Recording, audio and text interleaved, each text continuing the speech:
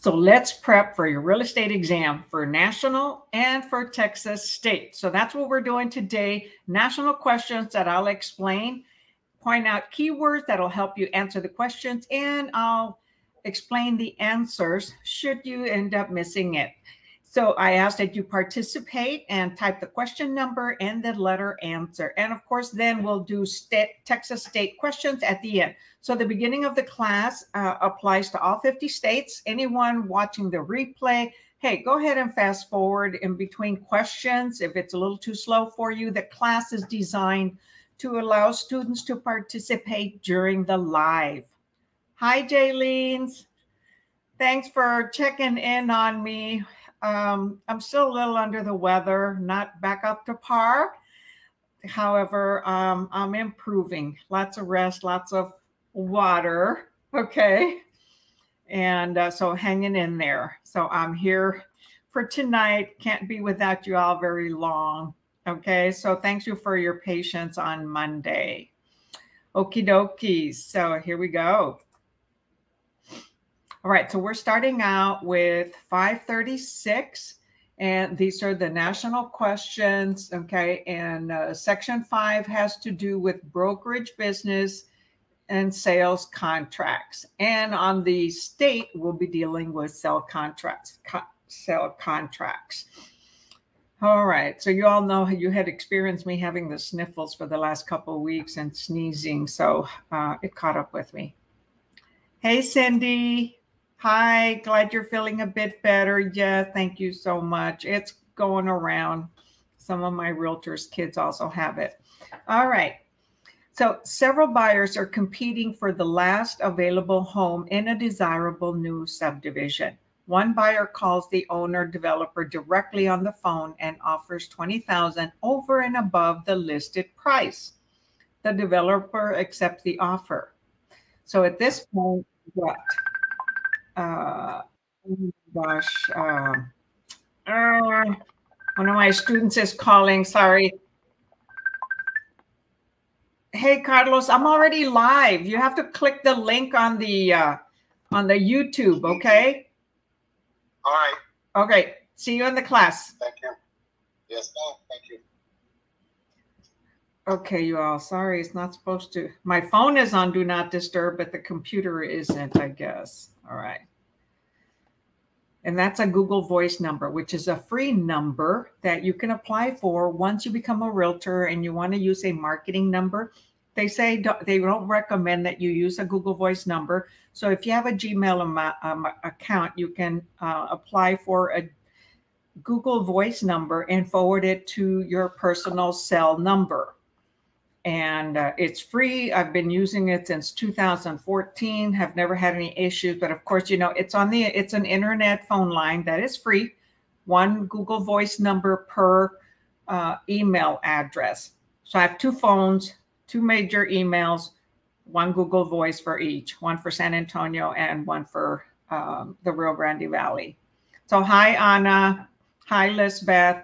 Okay, so the answer here is 36B. I haven't said the answers, but the parties have a valid enforceable sale contract on the home. B, the parties have completed a verbal executory contract. C, the parties may not cancel their contract. Or D, the developer could not entertain other offers on the property. So it says several buyers are competing for the last home in a subdivision, desirable, so high demand, not enough supply. So one buyer calls the developer directly on the phone, offers $20,000 over and above the listed price. The developer accepts the offer. So the developer has accepted a verbal offer, right? So at this point, B, the parties have completed a verbal executory contract.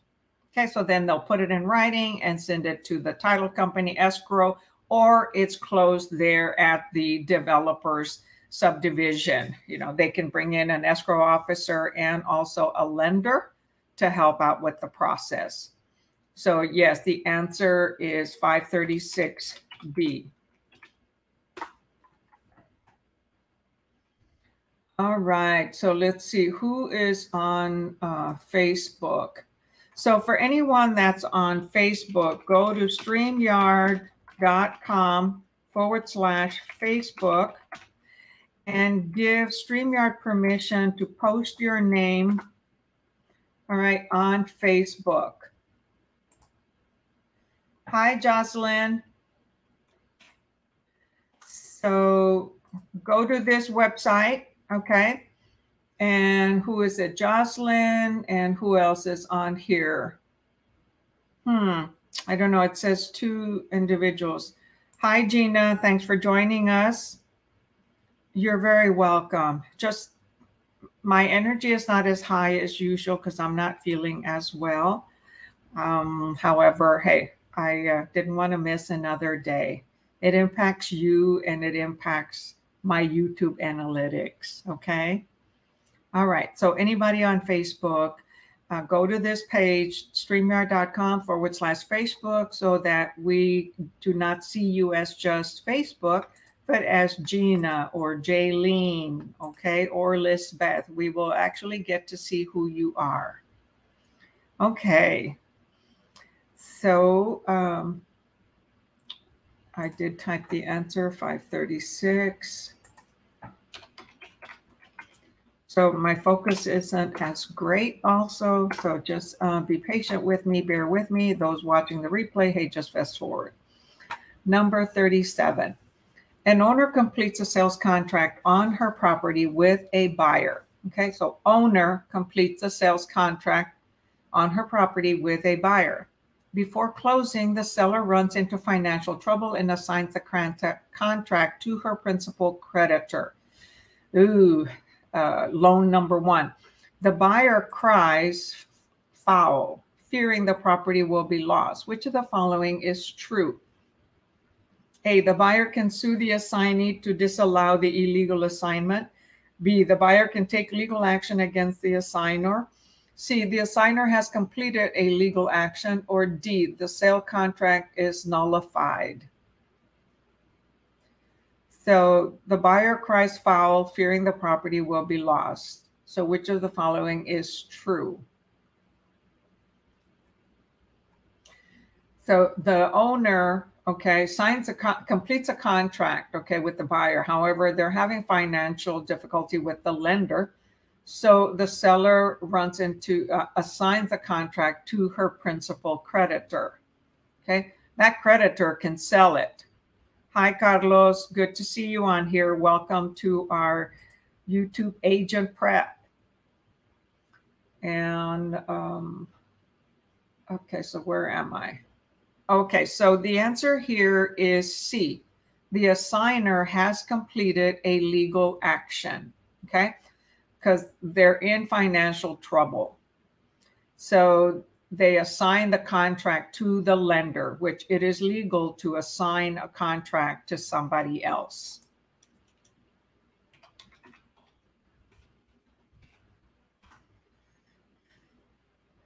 Uh, 37D. No, it is not D. The sale contract is not nullified when it is assigned.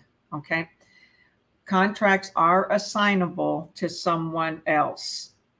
Okay, that is legal, and that new assignee can follow through with the closing. The buyer will still be able, okay, to purchase the property. Okay, as long as the lender, you know, it was assigned to the lender can continue to sell it, right, and prevent a foreclosure and a lot more cost. So basically what the owner is doing, they're doing like a deed in lieu of foreclosure. So they're assigning the deed back to the lender. They don't say that on here, but they assign the contract, which is already an agreeable contract between the seller and the buyer, and either party can assign their contract to someone else, to a third party.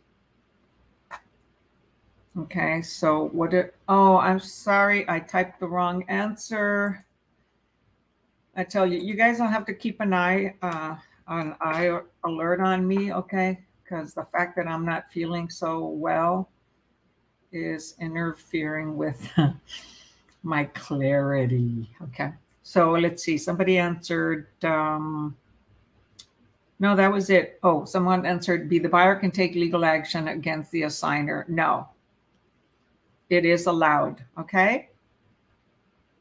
So no legal action required here. So either party of a sale transaction can assign the sale contract to another party, subject to the provisions and conditions contained in the agreement. So the assignee must follow the contract, okay? And perform. Hi, Ruth. I'm feeling a little better, still not up to par. Thank you for asking. I appreciate everybody's comments when I posted that I was canceling Monday, which I hated doing. It's just, anyway, it's that season of the year, right? Where some of us get sick. When we overdo it, we overexert ourselves with working and exercising, it can happen. And it did happen. Okay, number 38. A due on sale clause in a sales contract puts parties on notice that what? A, the full price of the property is due the seller at closing. B, any loan surviving closing becomes immediately payable. C, all of the seller's debts must be retired before or upon closing. Or D, any conveyance may trigger an acceleration of any loan secured by the property. So due on sale clause. It's a clause that is in actually on the deed of trust when you have a mortgage. And so it also in a seller contract, it puts the parties on notice. So if the borrower is conveying the property without informing the lender, okay, there are exceptions where it can be done legally. However, in this case, they didn't contact the lender. Doesn't specifically say that, but it's implied. A due on sale clause in a sale contract put parties on notice that A, the full price of the property is due to seller at closing. Any loan surviving closing becomes immediately payable. So all the seller's debts must be retired. And no, the answer is D. Any conveyance, so any transfer, any sale, okay, may trigger. So the key word is also may. It doesn't say it will. May trigger an acceleration. That means pay me now. Okay, I want my money now, of any loan secured by the property that is on a sale contract put for sale. Okay, so we've got some new individuals here. Hi, Michael. Thanks for joining us. Shadow Dark. Hey, this is an interesting name, right? Shadow, something like that, Dark.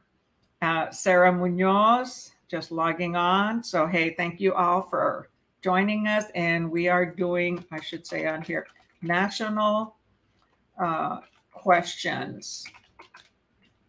Okay. So number 38 is D. Any conveyance means any transfer. So that's what a due on sale clause is. If the owner of that property that has a loan, they have a lender's lien, a lender's lien, right? A vendor's lien that is on the deed and on the deed of trust. Therefore, the due on sale clause says, hey, if you decide to sell that property or transfer it to somebody else, we may call that note due now. That is acceleration. But it doesn't mean that they will, okay? There are ways to avoid that. Did I type the answer? Yes, I did. Thank you all for your concern. And I am getting better slowly, but surely. Lots of water, lots of sleeping. Okay. I did do a little bit of walking today with my neighbor's dog because I borrow her every day. Okay, so she doesn't stay alone. Okay, 538D. All right, number 39. A tenant has an option to purchase agreement with the landlord. Okay, so an option to purchase agreement. So it becomes like a unilateral contract, right? A one-way contract agreement. And so that's when somebody wants to buy a property, then they have to lease it with the landlord. That expires June 30th. On July 1st, the tenant frantically calls the landlord to exercise the option, offering the apology that she was busy with a death in the family. Which of the following is true? Time is of the essence on these option periods, right? A, since options contain grace periods, the landlord must sell. B, the tenant loses the right to buy, but can't claim the money paid for the option from the landlord. C, the landlord does not have to sell, but must renew the option. Or D, the option is expired and the tenant has no rightful claim to money paid for the option. So it's like the option in a sales contract, right? An option to do all the inspections. So this is a tenant, okay, wanted to buy the property, they're leasing it. So there's a lease agreement, there's a purchase agreement, and there's an option agreement. So what happens when the deadline was June 30th and they came on July 1st? Oh, so sorry, you know, I had so many things going on and blah, blah, blah. Well, time is of the essence. What does that mean? Yes, Gina, I am going to do state today, okay, on the second half of class. So the answer is D. That's correct, Shadow. And who else answered D? Facebook user and Cindy, Sarah. So who's the Facebook user? Monica. Hi, Monica. All right. So the answer is D. The option expired, right? It expired June 30th. So excuses are not acceptable. And the tenant has no rightful claim to money paid for the option. The option could have been, you know, $5,000, $3,000, that type of thing. It's not a down payment. It's an option fee to hold that that option to purchase agreement for a future date, should they want to exercise it. That future date was June 30th. Exercised it too late.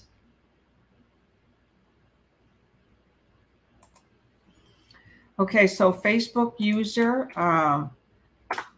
please go to this website really quick and you can give StreamYard permission to post your name on StreamYard and that your Facebook name, because Facebook is very protective of our accounts. And so you'll be able to see like Anna Camp, Gina, okay, Cindy, Michael, Sarah, instead of just saying Facebook user. That way we all know who is here. And actually, I would prefer if you would go to the YouTube channel to watch the video, okay? And help me with my watch hours. Okay, thank you, Miss Lily, for still being here teaching. I appreciate it, Anna. Hey, and Anna is a bodybuilder. And, you know, one of the reasons why I got sick, because I went 5 days to the gym, 4 days in a row, took 1 day off, another. And when I go, I work out hard. Okay. Well, we have to pace ourselves when we're just getting back into it 2 months ago. So thank you. So yeah, I'm an exercise person. I've been bodybuilding, weight training, exercising, you name it, anything, high energy me, most of my life, actually all my life. You know, took off sometimes, and sometimes we overdo it. And if we're not careful, we'll get sick. And that will happen in real estate also, okay? And so we need to pace ourselves and listen to our bodies and give our time, you know, set boundaries for ourselves in our business, in our personal life, in our physical life, so that we can continue working, right? Because this is our business that we opened a door for. All right, number 40.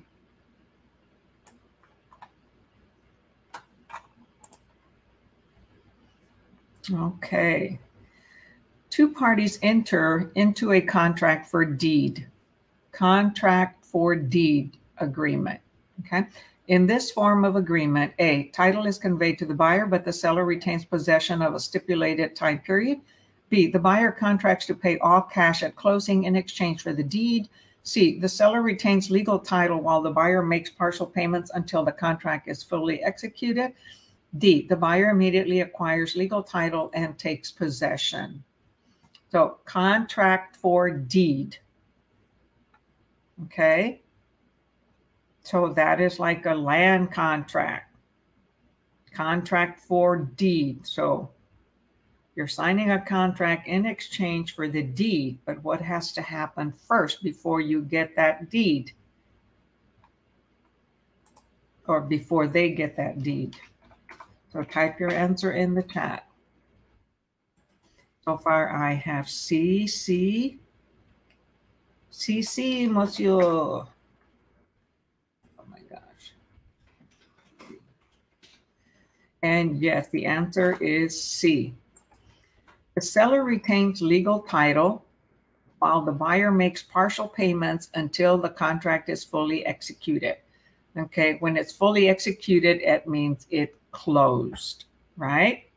We execute a contract, so the agreement between buyer and seller came to a closing, right? They agreed, so the contract is executed. Then it goes to the escrow officer or attorney or title company, and that contract is executory. Once it closes, that transaction has been fully executed. Here, once they make all their amortized payments, then it's totally executed, and the seller conveys the legal title by signing the warranty deed, right? Hey, Monica, you did it. Awesome. Thank you. All right, number 41. The federal law that produced the do not call list and related protection is referred to as the A, Solicitation Regulations Act, B, Telemarketing Prohibition Act, C, CAN-SPAN Act, or D, Telephone Consumer Protection Act. So while you think about it and type the answer, I'm taking a sip, many sips.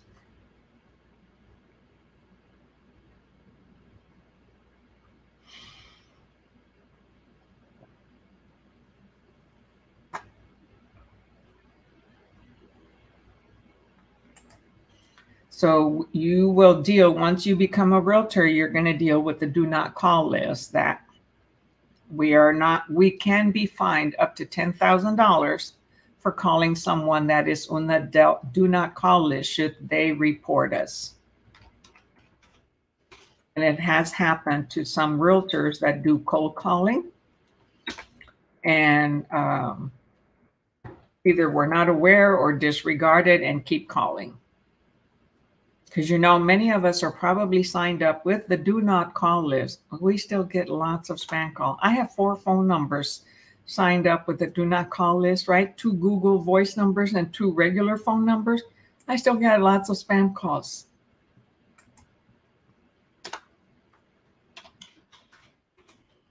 So the answer is D, Telephone Consumer Protection Act.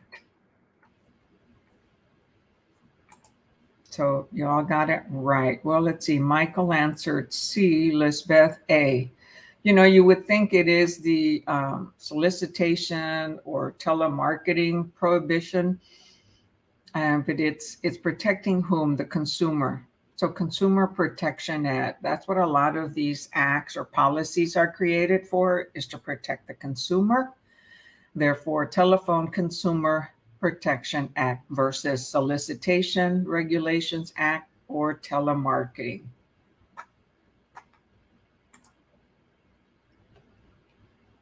Telemarketing, you know, is allowed, but when somebody signs up for the do not call list, then our phone numbers are registered and individuals can purchase the do not call list and be totally aware. Should you ever become a cold calling realtor, you will buy a client list or prospect list from certain companies, and they will identify those individuals that are on the do not call list so that we don't call them. However, as I mentioned, some will still do it and take the risk. Well, the risk could come to be $10,000.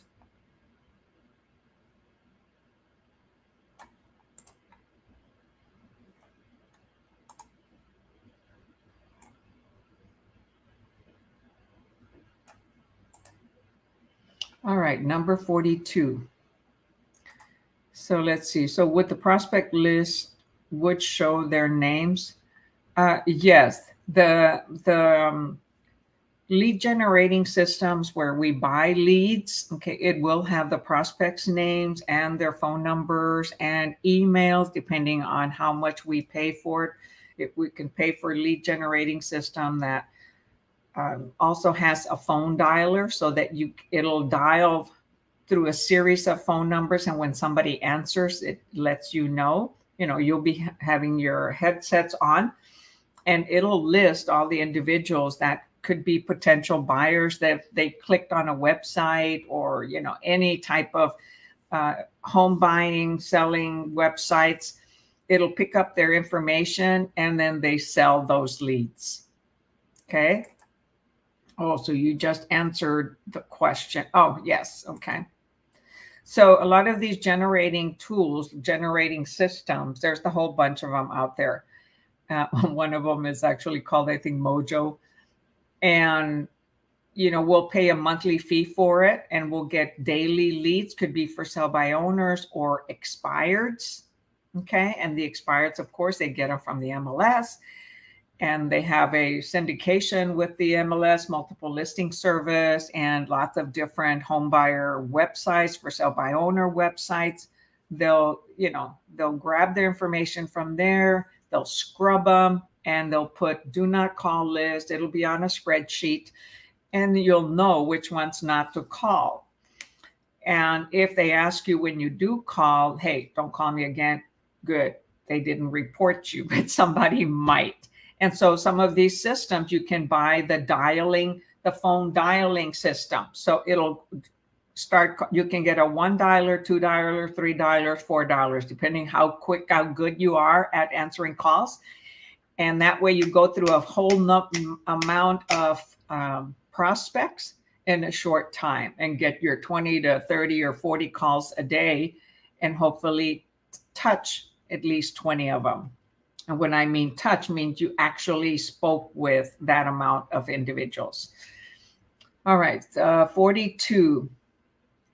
New federal regulation in advertising requires email advertisers to give recipients an option to discontinue receiving emails from such advertisers. This legislation is called A, the CAN-SPAM Act, B, the Truth in Advertising Act, C, the Telephone Consumer Protection Act, or D, the Email Advertising Prohibition Act.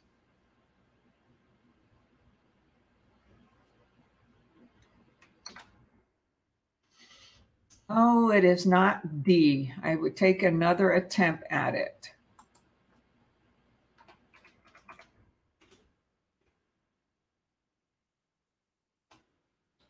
So let's see, what would be a keyword here? So new federal regulation in advertising requires email advertisers to give recipients an option to discontinue from such. The legislation is called, what do we get a lot of? Spam calls, spam emails, spam ads, right? And then we have to pay to get rid of those ads. So it is actually A, the CAN-SPAM Act. And so the CAN-SPAM Act bans unwanted commercial messages sent to wireless devices, require prior authorization for transmit certain messages, and requires an opt-out provision where the receiver can shut off the advertiser from sending future messages. So you'll notice when you get a text message, it says reply stop, or for opt-out, press 1 or type 1. So we can opt out for those. But we can spend a lot of time during the day opting out on a lot of these. So they are CAN-SPAM. So they are, what canned messages, right? Canned messages means they memorize certain messages. And so it was established, I think, in the Spam Act in 2003, controlling the assault of non-solicited pornography and marketing.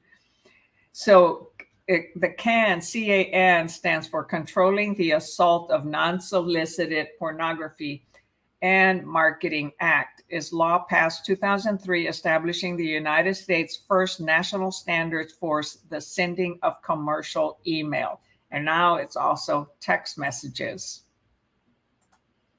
So I just Google it real quick, okay?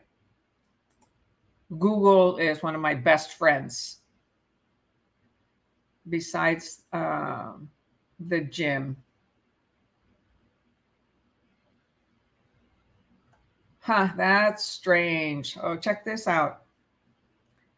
The answer typed on the book, if any of you have the book, it typed 542C, but the answer is the CAN-SPAM Act. All right, so C was the Telephone Consumer Protection Act, but this was for email advertisers, right? Not for phone calls. We did the phone call on the question before. So sometimes the books type incorrect answers. They may explain the answer correctly, but type the wrong letter answer. So keep an eye out for things like that. Teachers do it too. Tutors do it too. So good thing I didn't type C, right? All right, now we're going to economics. So that was the end of what were we on, standards and contracts.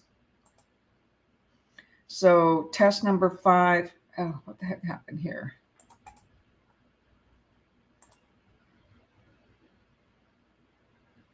Oh, come on, don't freeze on me.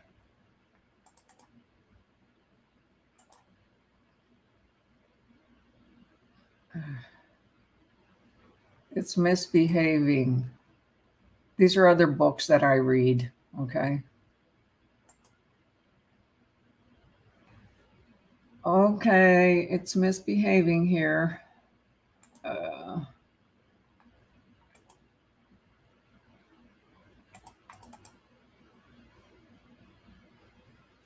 Okay, so what I was trying to do is look at the 3 lines. So we just finished test number 5, which was on brokerage business and sales contracts. So now we're starting with economics and appraisal. So the economics, what supply and demand of society, of the economy. All right, so number 6.1. If the price of an item is increasing, prices go up, one can usually assume that what? A, demand for the item is decreasing in relation to supply of the item. B, demand of the item is increasing in relation to the supply of the item. C, supply of the item is increasing. D, demand for the item and supply of the item are increasing. So it's usually a titter-totter, supply and demand. Supply goes up, demand goes down. Okay, supply goes down, demand goes up. So it's not D. Oh, so Cindy chose D. It is not D, Cindy.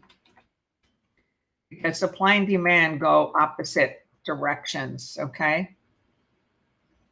So it says, if the price of an item is increasing, does that mean there's an abundance of them or there's not enough? So come Christmas time, if your kid wants a particular robot or a particular doll and there aren't enough of them, there's people out there selling them for much more money, right? So what does that mean? The demand for the item is increasing in relation to the supply for the item. So there's a lower supply and a higher demand for the item. Okay, so less robot, man, people are going to be rushing. I've seen it on Christmas movies. They're rushing to the store to get that robot and are willing to pay a lot more money to get that robot for their son or the favorite doll or whatever toy it might be. Okay. The answer is B. And I'll explain it a little bit. Okay, so it says the price of an item is increasing. So that means there's a demand for it. When there's a demand for an item and there's not enough of them out there, then the price increases. The demand and the price increases because there's a higher demand and there's not enough to go around. Okay, now okay, so some of you meant B instead of A. All right, so, you know, gas prices went up, right? But that was the change of the economy. Sometimes it happens because of fear, not because there's not enough fuel.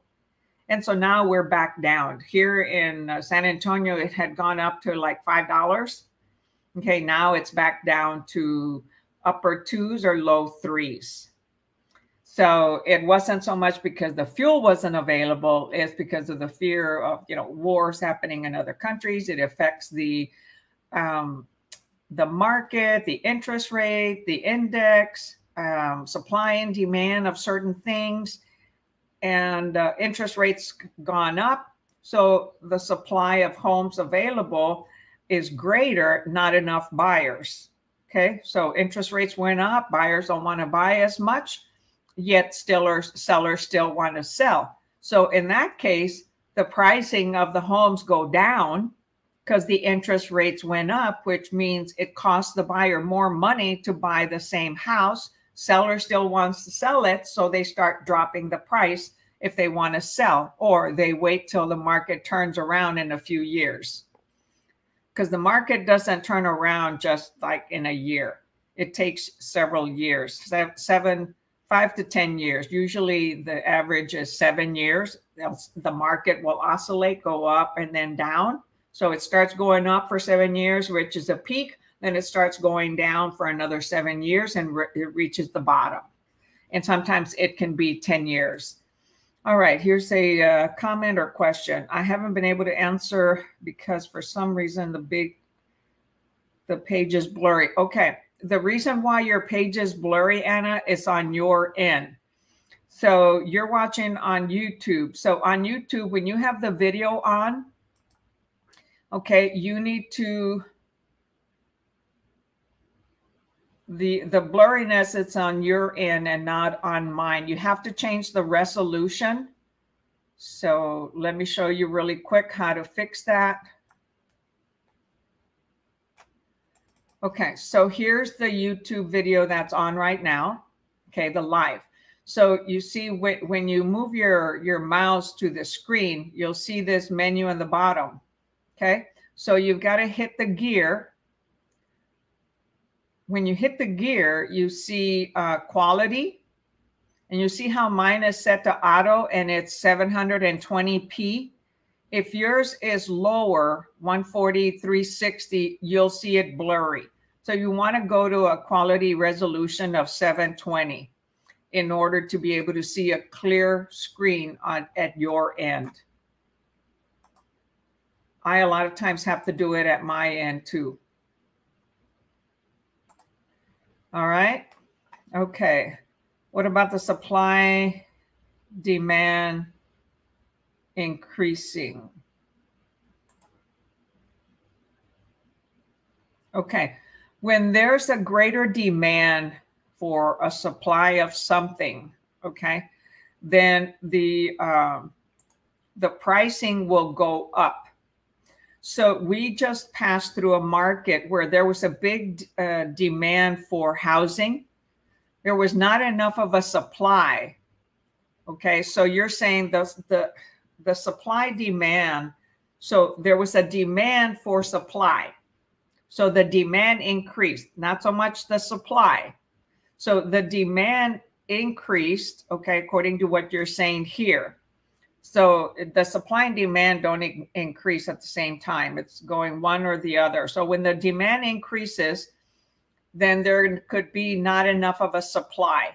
So then pricing can start to increase when there's a big demand.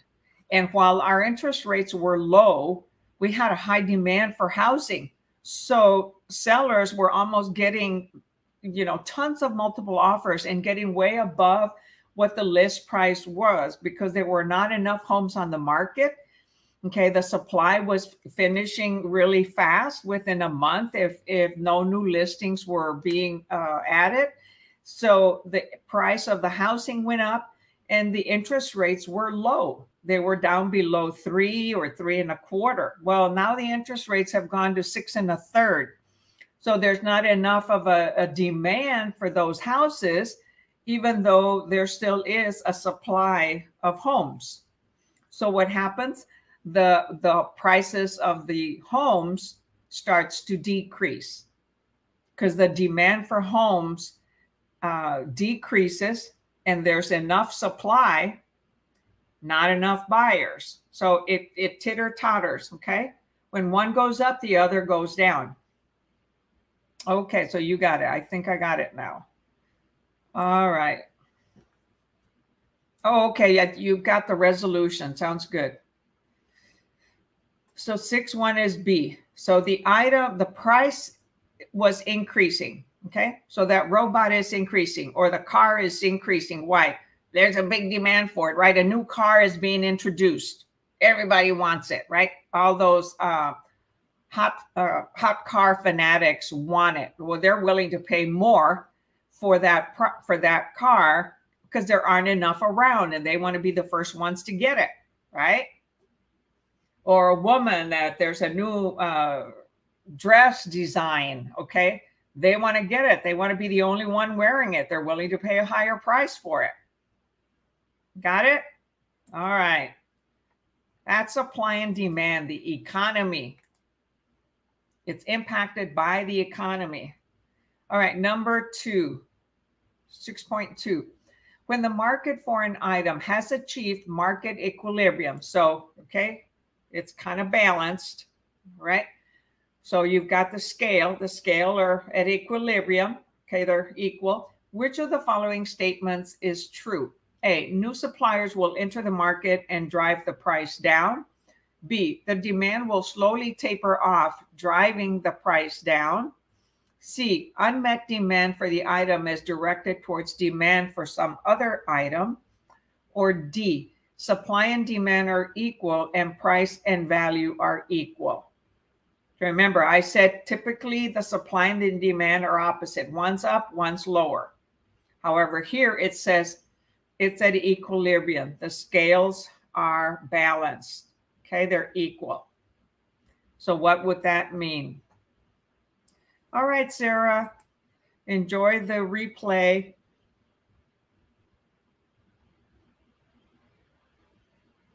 All right, so I've got 6.2D, D.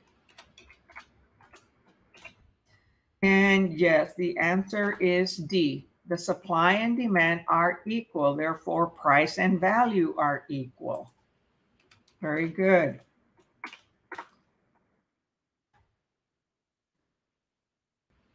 It's like when your ears, you have an ear infection, your equilibrium is off. So you'll start shifting to one side, losing your balance to the other side. So you go off balance. So here they're balanced. So 6.2D, very good. Number 3.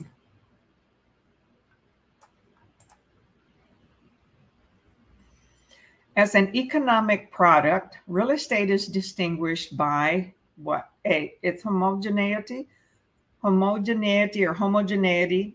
B, its variety. C, its uniqueness of every parcel. Or D, its ability to appreciate in value. As an economic product, real estate is distinguished by, how do you distinguish one piece from another? These are physical characteristics, right?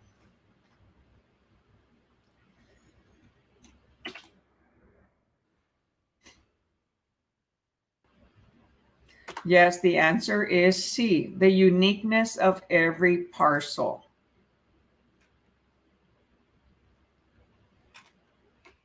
They are each individually different. They're not homogeneous, right? So it says here, in comparison with other economic products and services, real estate has certain unique traits.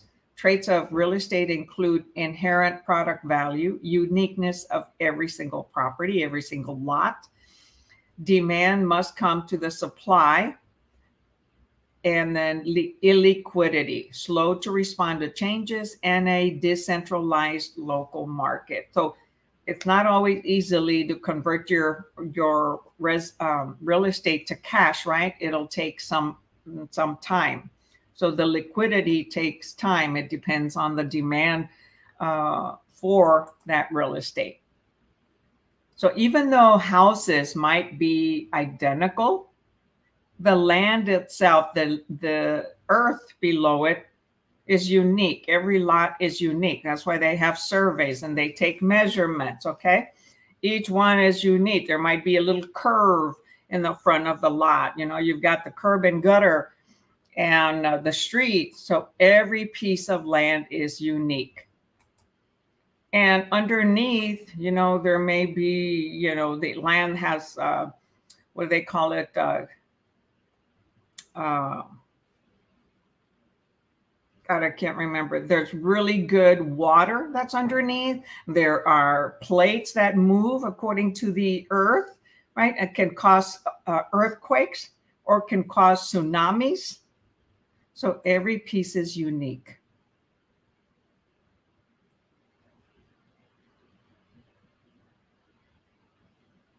All right, so that was 63C, number 64.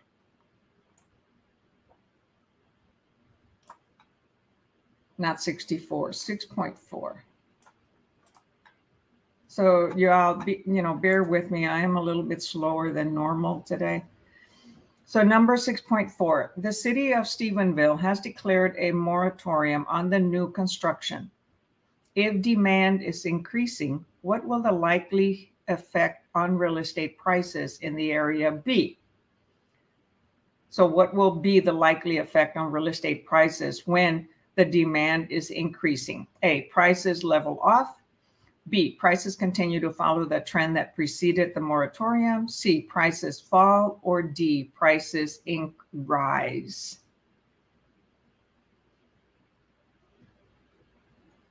So demand is increasing, okay, on a new construction.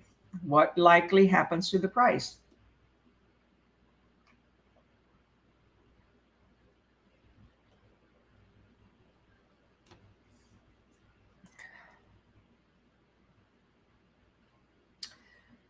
The price will rise. The answer is D. Prices will rise. It will not continue to follow the trend that preceded the moratorium.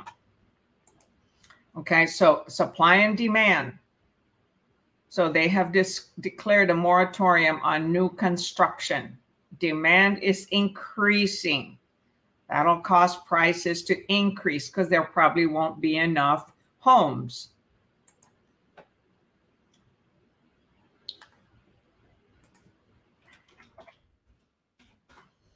So those of you that answer B or, yeah, mainly B. Yeah, the answer is actually the prices increase, okay? I thought that was because they stopped new construction. No.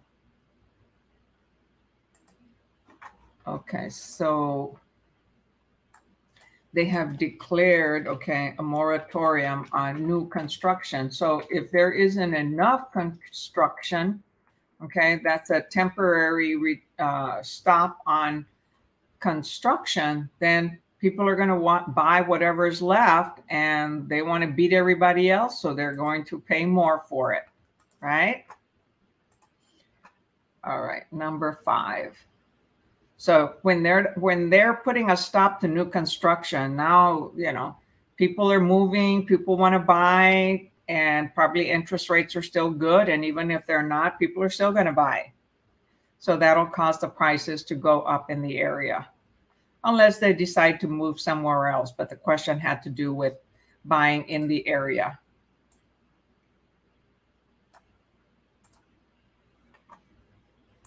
Okay, number 5.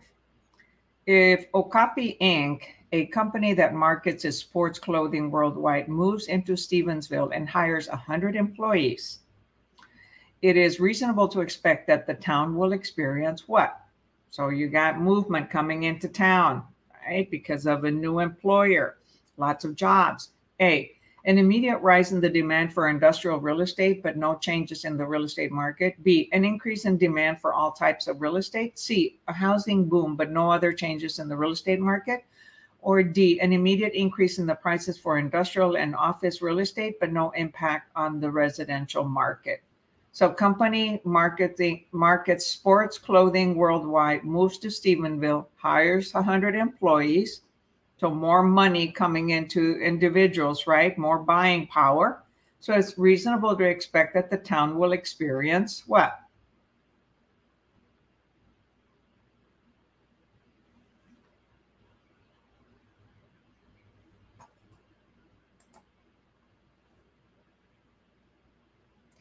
So it's a sports clothing markets. It's sports clothing worldwide. So it's selling it all over the world. So what things do you use sports clothing for? What else could it attract if you have more people in the area? Or more money, more buying power in the area? Okay, so the answer here is B, an increase in demand for all types of real estate, right? Because there may be other companies, okay, that want to supply product to those employees. So those employees may be buying housing. Then they might be wanting to buy cars, motorcycles, other toys, other sports equipment, for boating or fishing. So other commercial real estate can also sell. So you'll probably have renting, okay, residential, commercial, maybe other industrial. Not sure about agriculture, depends on whether Stevensville has that kind, but it's for all types of real estate. Well, you could actually have land, right? And then grow fish, right? Or supply it with fish. So fishermen can come buy the clothing and then go fishing. Fishermen and women, okay? There are some famous fisher women. Okay, we're going to call it a day on national right now. And we're going to move to Texas State. My energy is running low really quick. Okay, so I apologize, but we did probably, I don't know, 15 national questions. Okay, so let me transition into state.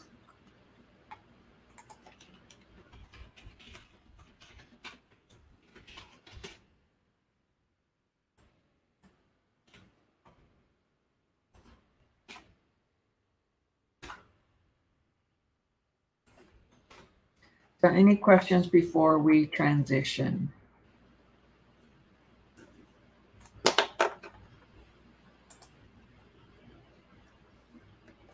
So we are going into 15.1.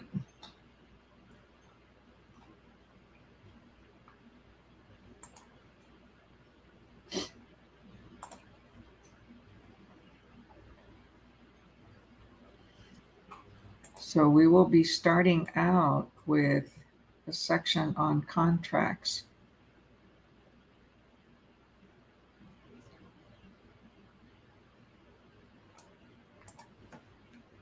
All right.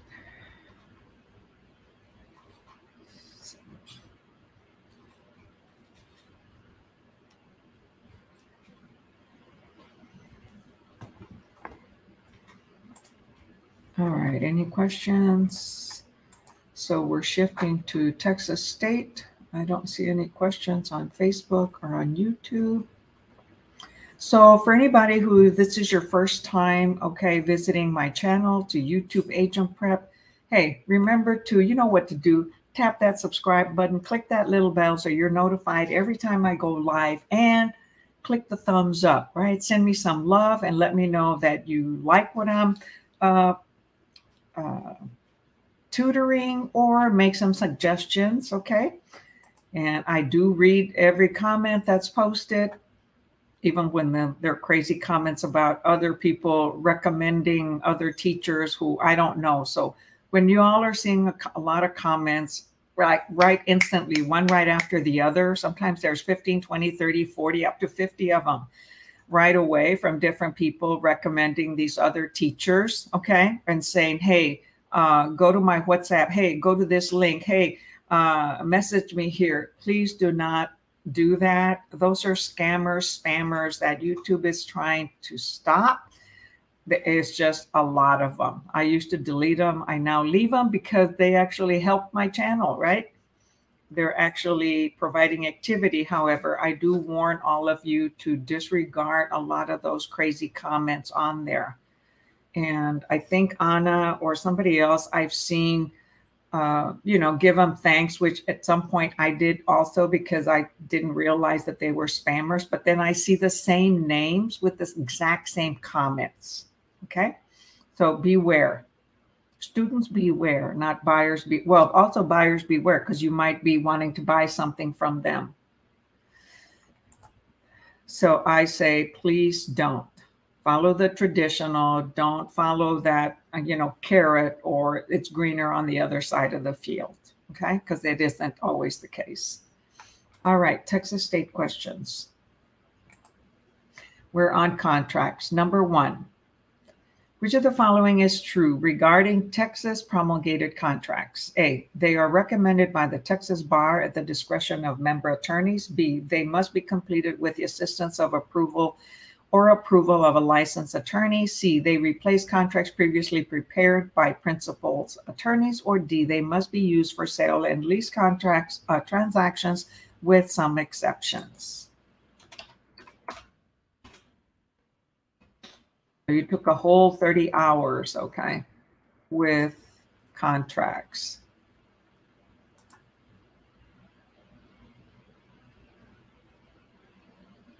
All right, so far I've got D as an answer.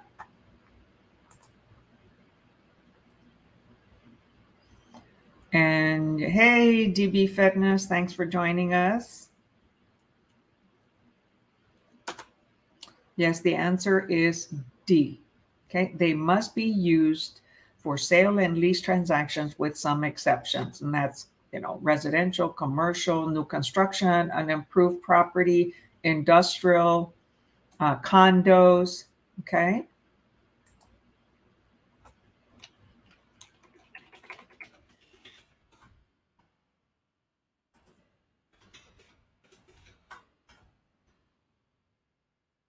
Oh my gosh, I put 6.1D.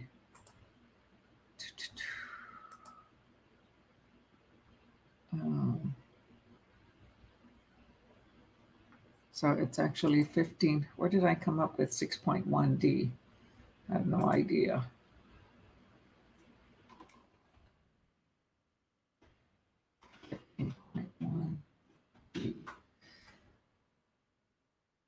Okay, 15.1D. Says DB says, thank you for going live with us when you don't feel 100%. You're very welcome.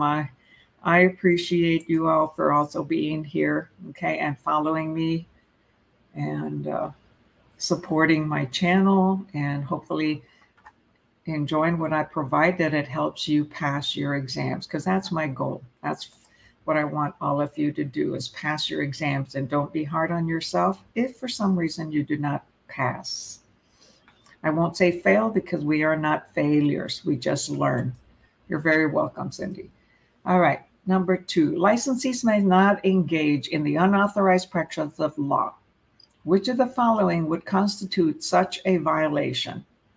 Okay, so licensees may not engage in unauthorized practice of law. So which of the following choices is a practice, is a violation? A, insisting that due to the legal nature of the property transactions, the buyer should obtain competent legal counsel. B, explaining the purpose of a building permit. C, expressing an opinion regarding the validity of a seller's title. Or D, giving a buyer prospect a copy of a subdivision's covenants and restrictions.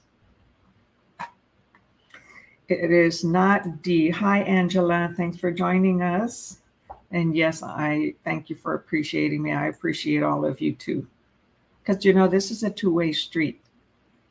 I could be doing this and nobody attends. That wouldn't be real happy. I wouldn't be real happy about that. The answer is C. Okay. Expressing an opinion regarding the validity of a seller's title. Okay, that is a legal document that is for attorneys to review with a prospect or with a client. That's the legal title, the seller's title, in case they want to sell their property or they just want to know, what's on that title report.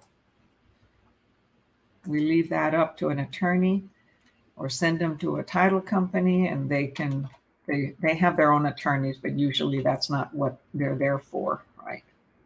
So they'll probably tell them, yeah, go ahead and go to an attorney. Where am I? Let's see. All right. So remember also, whatchamacallit? Title companies and escrow officers, they're a neutral third party, right? Getting paid both by the buyer and the seller whenever there's a transaction to close. And they follow the instructions of the contract or any addendums or exhibits that are in writing and signed by both parties as additional instructions to the contract. All right, number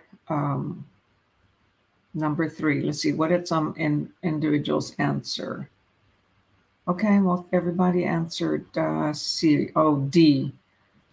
D, giving a buyer prospect a copy of a subdivision's covenant. No, that's public information that can be obtained. Sometimes you may have to pay for it. So it can be obtained from the HOA, from a title company if there's been properties that have closed, but typically there will be a charge for those covenants and restrictions because there's usually a lot of sheets of papers. But that is public information that those developers, from subdivision owners must disclose because they want to restrict above and beyond the zoning restrictions. They have additional deed restrictions, are called, right? Subdivision covenants and restrictions, deed restrictions. They want a 4-bedroom house, 3 bathrooms, 2-story brick, sidewalks, 2-car garage, fenced. And if someone is buying a lot and it doesn't meet those requirements on what they built, they will not be allowed to purchase there. So you will learn about that once you get into the real world. All right, number 3. The practice of completing sales contract is tightly regulated activity since so much is at stake for consumers. Yes, it's an emotional purchase or sale. In the context, or a fun investment. In that context, which of the following is not an acceptable practice? A, filling in the blanks to a contract form in the middle of negotiations. B, adding a statement of fact desired by both principals. C, adding another blank in a contract clause. Or it's D, informing a buyer client that an encumbrance on seller's title may be a big problem for the lender. So which one is not an acceptable practice?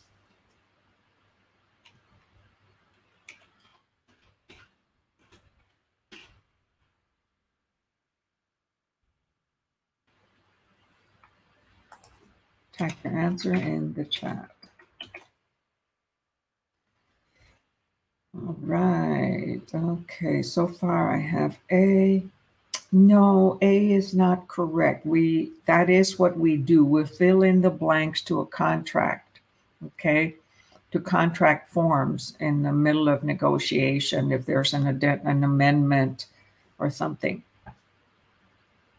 So that is acceptable. We're filling in the blanks, okay? We're not writing any additional context or text, okay, or clauses to any document.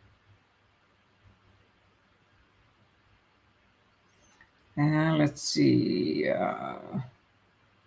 D, informing a buyer that an encumbrance. So what's an encumbrance, right? It's a cloud on seller's title. Yeah, that may be a big problem for the lender, okay? The lender may not want to loan on a property that has an encroachment, has other liens on it. No. So that is okay, informing a buyer that there is an encumbrance on the seller's title. So there may be a lien on the seller's title or on the deed. And the lender may say, well, you know what, I don't want that issue. Or there's a boundary line issue with the fencing or an encroachment of a building.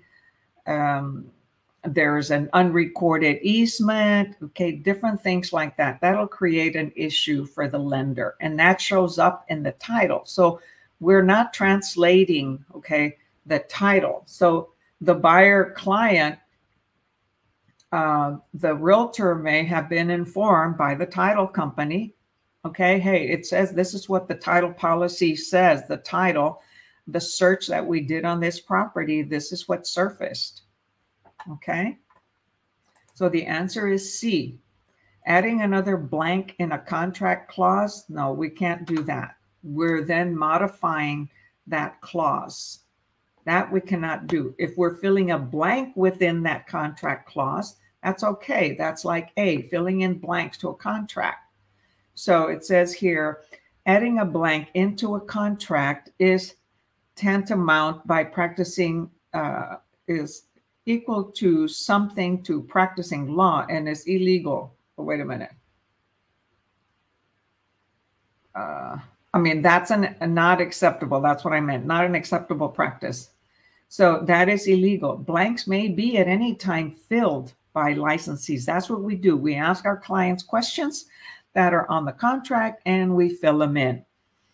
And statements of fact can be added as requested by buyer and seller.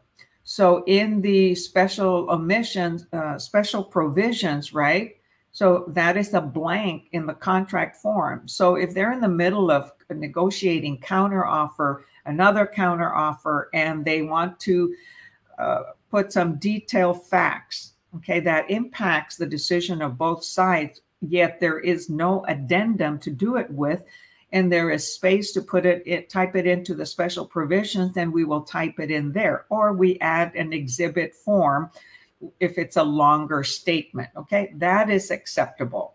Material facts regarding title must be disclosed despite any adverse consequences. So we're just reading those material facts, okay, that are available. And an encumbrance like that can show up to the public on recorded documents. So we know of it, we disclose it.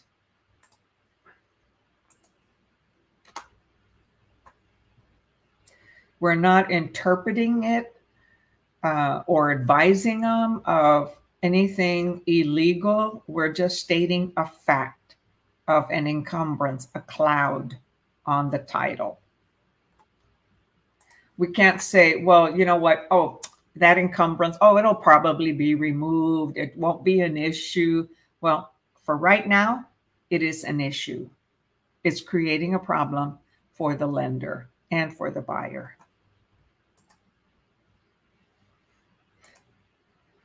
All right. All right. Number 4. I'm wearing out really quick, y'all. Which of the following is a violation of license laws as they relate to contracts? Okay, which one is a violation to license laws? A, using a committee form under certain circumstances. B, entering language onto a contract clause blank that defines what a tenant can or cannot do if the landlord does not make a timely security improvement.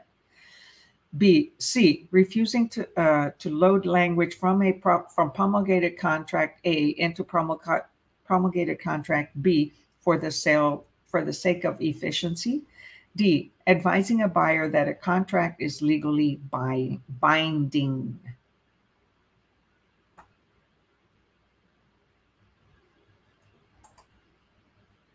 Okay, so using a committee form, well, there is a committee that creates them, right?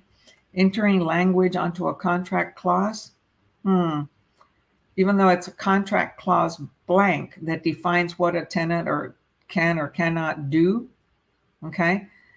These are things that should be there already, or it has to have an amendment or addendum or have an attorney include it.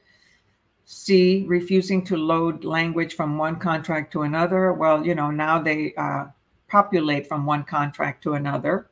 Advising a buyer that a contract is legally binding. Yes, the answer is B, entering language. So licensees may not define the rights of a principal in a contract, such as what a tenant can do given a landlord default. That has to be explained within the contract or the lease agreement already. Committee forms may be used with commission permission. Advising clients that contracts are legally binding is a required duty, not an option, because contracts are legally binding.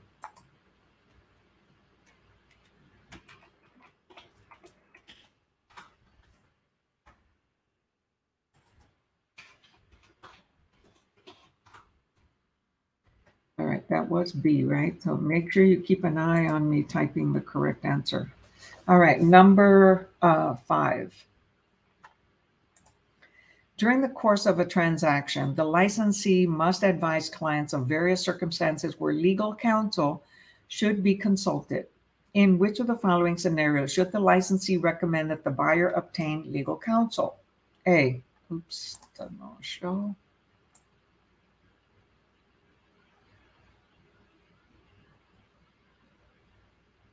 We're on 15. So A, licensee is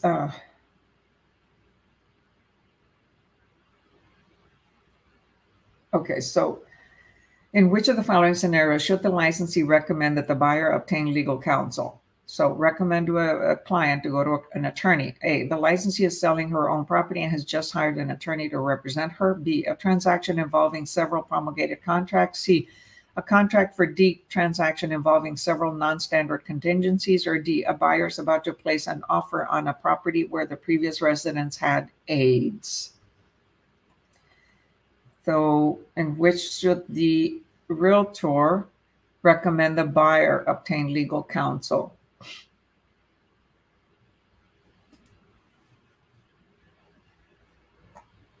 All right, so far we have B and C and C.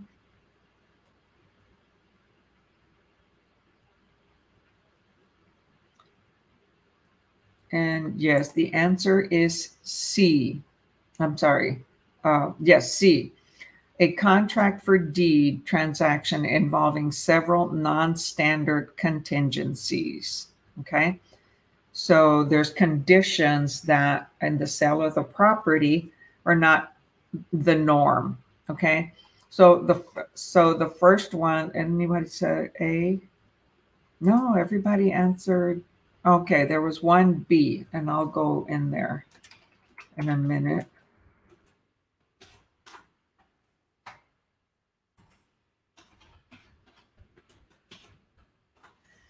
All right, so B says, in which of the following scenarios should the licensee recommend that the buyer obtain legal counsel? Because during the course of a transaction, the licensee must advise clients of various circumstances where legal counsel should be consulted. So the licensee is advising their client, which they have a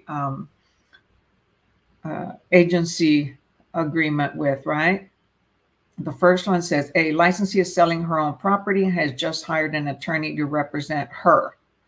Okay, so That's who she's hiring. So she is selling her own property. The buyer is representing themselves. So, they can go and get their own attorney. So that one is not one in which the scenario licensee should recommend that the buyer obtain legal counsel. B, there's already an attorney involved. So that attorney will be paid by both sides, okay, to close the transaction. That attorney can consult, okay, that client. They're not representing them. They're just facilitating the close. And they're an attorney, right? So they can ask legal questions. B, a transaction involving several promulgated contracts. Well, that is what we do in the norm. So whenever we're doing a purchase and sale contract, there's going to be multiple promulgated documents involved. C, a contract for deed transaction involving several non-standard contingencies. So what's a contract for deed? A contract for deed, right, is when a seller is selling the property directly to a buyer, but they're going to keep legal title until the buyer executes the payments of, executes paying the balance, right? So, and there's some out of the ordinary contingencies involved. Yes, better get advice, legal advice. So D, a buyer is about to place an offer on a property where the previous resident had AIDS. No, okay. There's no legal counsel required on that. We don't have to disclose that somebody died by AIDS, okay. That is a natural cause. All right. Okay, so we're going to call it short on state. Remember, I am doing less state questions now because you actually have less state questions on the actual exam. So a little bit more national and fewer state questions because then we go through them really fast. Okay, and there aren't enough books by this author until they issue a new one. All right. So any questions? And in addition to that, you can tell I don't look the best, okay? I'm not feeling the best. Any questions so far on what we just reviewed, either national, actually preferably state, because that's the topic that we were on. And so this particular book, okay, you are able to, it's listed on the description below, and you can purchase some of those books, okay, through Amazon. I listed 4 books, one of them that's free on the internet. You can Google it and download it, or you can purchase your own copy from Amazon, and it may come with its own CD. And that is an old book that is excellent, Texas Real Estate Sales Exam 4th edition. The other books are by authors, okay, and they publish books whenever there are state changes, state law changes, and they republish them. Those you can buy on the internet. And I like those books because the questions give answers that are explained. And each of the books has their own review section. They don't all have vocabulary included. The first book that's free on the internet, okay, it's been there for years. You can download it and have your own copy. You know, whoever put it up there, well, it's been running around for years. The others are published and for sale on Amazon. You click my link. You'll support my channel by using my link to buy them. And it doesn't cost you any extra. It just takes you to Amazon.com. I have an affiliation with Amazon, so I'm an affiliate member. So anytime somebody purchases material using my link, whether it's a book or anything else that you purchase within 24 hours, Amazon will pay me, reward me with an affiliation fee, a little percentage, okay? And I just implemented this a couple months ago, and I already made $8, okay? Because a few people have bought some of the books. And I recommend books that I evaluate, that I find very useful to explaining the answers versus just giving you a letter answer. And they have a summary about the material. They have math and, you know, all the different topics that you're going to prepare to study with on the exam, national and state. And I always advise practice and practice lots of questions and answers till you get them 100%, not just 80, but go for 100%. The higher score you get, the easier the actual exam will be, because the actual exams are harder. And repeat and study your vocabulary. If you do these exam questions and you miss a lot, go and check to see why you missed them. Could it be because of vocabulary or because you didn't understand the question? If you didn't understand the question, look for little keywords, review my videos, review other channel videos that are really good out there. There's different instructors or different tutors, different realtors, okay, that do it. And so Prep Agent is one, the Real Estate Wizard, the Ninja, Real Estate School, or something like that. There are a lot of really good channels that actually will review topics, okay, and a lot of vocabulary. They don't focus necessarily on Texas. That is one of the areas, in addition to national, that I focus on, okay? And so, be careful on the books that you buy or who you buy from. Prep books are the excellent one. They're a summary of the 6 courses that you took. If for some reason you do not pass your exams after 3 attempts, you must take, in the state of Texas, repeat 1 course for the national, 1 course for the state. And typically best to do the Principles 1 and Principles 2. Okay. If your year expires, then you'll have to reapply with TREC for another year. Okay. And continue taking your exams. Hi, Tanya. So we are just ending the class. And of course, I too am a realtor and dealing with clients. Okay. Not as many in the past. However, I still am practicing real estate. All right. If no further questions, thank you, Cindy. Appreciate it. Yeah, me too. I hope I feel better. I'll be doing some more rest. I feel like I'm getting a little bit of a fever here. You're very welcome, Gina. Thank you, all of you, for attending, for showing up, letting me know that, hey, you really want this, okay? And not giving up on yourself. Never, never, never give up on yourself, because who else do you have but you, right? Moi. And if you're ever down and out, need some encouragement, some motivation, hey, give me a jingle, all right? Send me a text and let's chat. I'll pep you up, okay? I'm all about encouraging positive mental attitude, a mindset to help you focus on the task at hand to pass your real estate exam. All right, until next time, love you all. Thank you, Angela. I will invest in the book. I hope you get plenty of rest. Thank you. I am going to drink a lot of water and chill now. All right, thanks you all. Until next time. Bye. Catch you later.